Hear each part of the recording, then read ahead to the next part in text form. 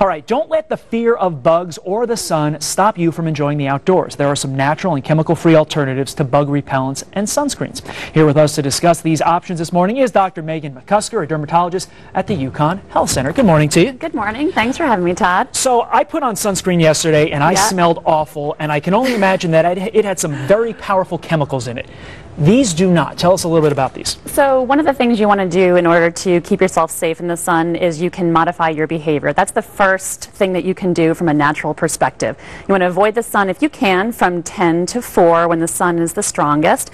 And then one of the simplest ways is to put on a hat, put on sun protective clothing, especially for people who hate to lather or are going to be out for prolonged periods of time. There are special hats, Tilly hats, which are available at REI, EMS, and other outdoor facilities, But what about a situation like yesterday? Yes. It's 1 to 4. Yes. People want to be in the ocean because it's so hot out. Right. What do they do?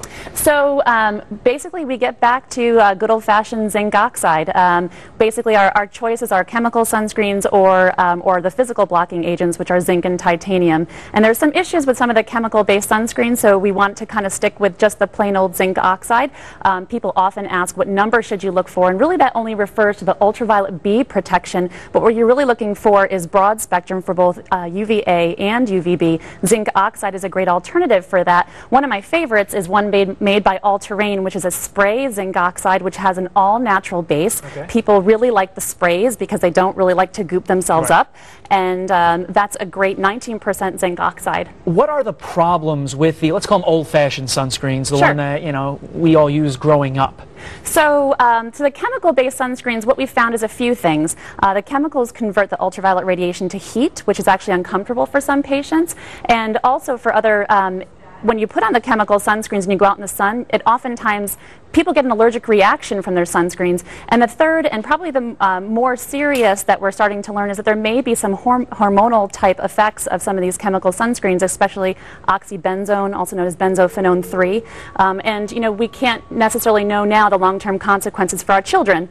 With head-to-toe lathering with those chemical sunscreens. And we don't have those same problems with the zinc and the titanium. Exactly. The zinc and the titanium, they cover both UVA and UVB. They're recommended for kids six months of age and older. And you really want to apply every couple of hours for the best protection. In the time we have remaining, let's get to the bug spray. Sure. I haven't put on bug spray in a while, but I remember when I did put it on, it smelled awful, and it just seemed like I was walking into a chemical screen of DEET or something like that. Right, right. So honestly, it's really hard to find a good smelling a bug repellent, honestly. So DEET has been around for many years, since the 1950s. It's very effective, and it's broad spectrum as far as taking care of ticks and biting flies, all kinds of things. But for people who don't want to be spraying themselves with chemicals, there are some natural alternatives, such as soy oil is actually found to be effective, as well as lemon eucalyptus, and also catnip.